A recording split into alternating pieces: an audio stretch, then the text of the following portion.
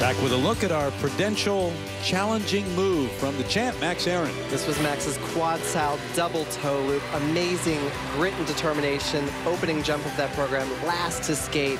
This is what champions are made of. And he makes it look so easy, so calm going into these quads. Little smile there. Been a while for American men. 2011, Jeremy Abbott, the last one to win the Grand Prix. As we send it over to the Wayfair.com lounge right now, and Andrea Joyce with Max.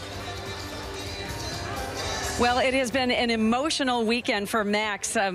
Can you put into words what this is like to come back and start the season in this way? It's unreal. I really haven't thought about even winning right now. I'm just so glad that my parents are here, my grandparents are here, and I just wanted to skate 2 clean programs and work on my mindset, and I can't wait for those U.S. championships to come back. First Grand Prix gold for an American man since 2011. Oh, wow.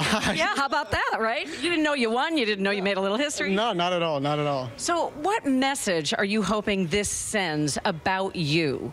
That I'm more of a complete skater. I can get in any circumstance and I can get the job done. Before I had a hard time doing that, and now I feel great and I feel motivated to deliver every single time.